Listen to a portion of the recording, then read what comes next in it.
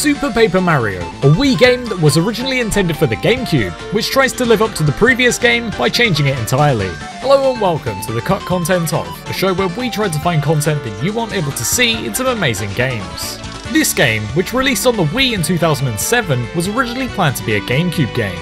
This means that a large amount of cut content was left behind through the conversion process between the two systems. The Korean version, released 2 whole years later, and contains some extremely strange unused levels and even cat people.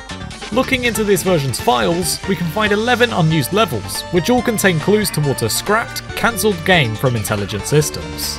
Most of these levels only display properly in the 3D mode, showing us that these were likely not intended for Super Paper Mario. All were created after the game's original releases anyway. Level 0 is a grassy place with a house and some cartoonish trees. It looks similar to the opening cutscenes from the Paper Mario games and could have been intended for this game, or may have been part of a possible cancelled game. This level goes for a more fabric-like stitched art style, so it may not have been for Paper Mario. Next is a desert island with a curvy tree and some hand-drawn flowers. This level and the last one were both created on the 24th of April. The next 2 were created 3 days later, on the 27th of April. Number 2 and number 3 are both identical, but number 2 has an odd camera position that doesn't change when switching from 2D to 3D. Number 4 is the biggest of them all. Created on the 31st of May, it's much bigger than anything seen in Super Paper Mario, and is a little more like past games in the series. Colourful branching pathways go all the way around the map, and one pathway leads into a more spooky area with darker grass and no leaves on the trees. This may have been some kind of entrance into the level, or an exit leading to another part of the story. A group of 4 cats standing on 2 legs are in this level. They're completely flat, and each of them has a different art style. All were created after Super Paper Mario's original release, and are each named after an artist from Intelligent Systems. Near the cats is an invisible arch that's only in the level's collision file.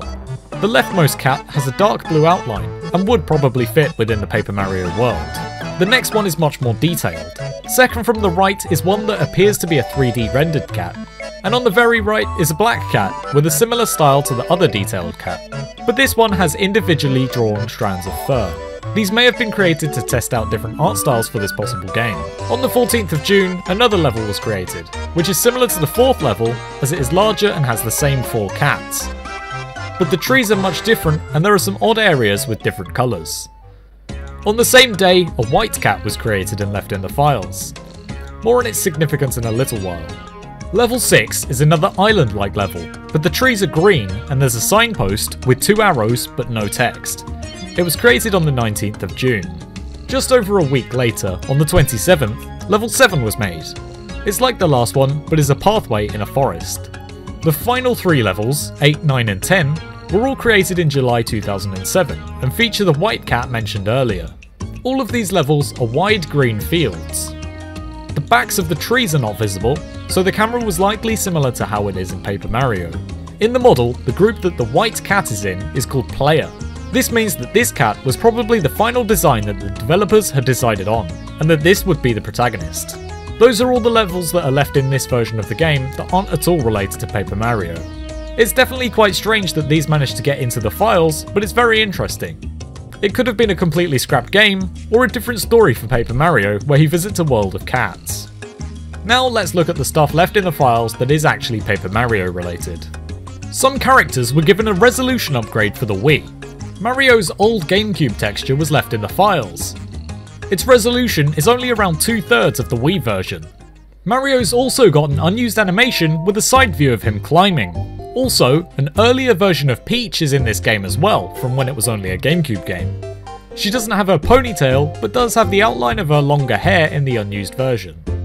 Peach's parasol also has a GameCube version, with a handle that isn't transparent like it is in the Wii version. GameCube versions of some button prompts exist here, with a green one for A and a red one for B. There are a couple of unused files dating back to 2003, which were also found in the previous game's files. They include Paper Sample, Vivian.bin, and Ubi. Both games were created in the same engine, since the previous game's files can be read by this game.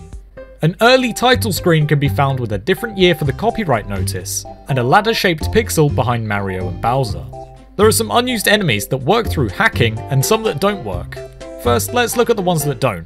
They are an animated fly guy, a spear guy, and a stilt guy, two of which were in the original Paper Mario N64 game. Monty Mole has a bunch of sprites that don't get used. They would have popped out of walls and thrown rocks at you. Wiggler has an unused head and body, and has only appeared in Paper Mario Sticker Star. Here are the enemies that are programmed in, but don't ever appear. A green version of the Boomboxer enemy with only 1 HP. A Spiny that attacks when approached. The Shady Koopa, a Spinier, and the red, green, and white Magic Koopas from Paper Mario The Thousand Year Door. The Magic Koopas can even ride a broomstick. The Cart Dark Atomic Boo boss from that game is also in this one's files. And a wheel with 4 of the current active character that spins around rapidly. 4 unused Yold Town residents exist, which are early designs seen in pre-release screenshots. We can see one with the square head, one with the square head, cat ears and triangular body, and one with a completely yellow face.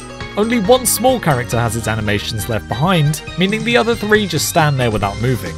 They did have animations which were cut, as they can be seen in different positions in the early screenshots. Unused items in this game include a pink cooking disc, the Boo's Sheet item from the previous game, a key, and the same key but with inverted colours. A song from Super Mario Bros. 3 may have been used to test sound, as it's called Dummy_32K.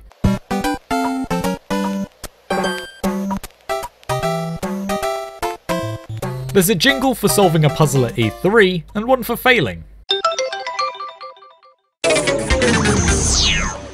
A song exists that would have played when using the Happy Flower item. It's only 15 seconds long. Have a listen.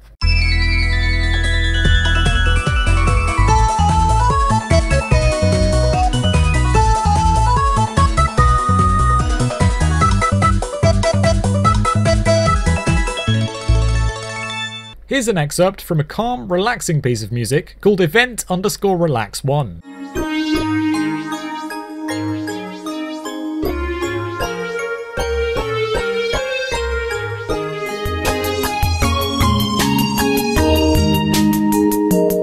Here's an excerpt from a completely unused song that remixes the original theme from Super Mario Bros.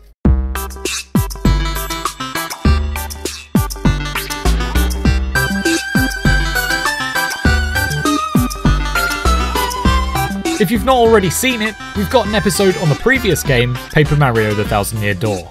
If you like this video, share it with someone who might be interested, and subscribe. Click or touch here to watch our Mario games playlist.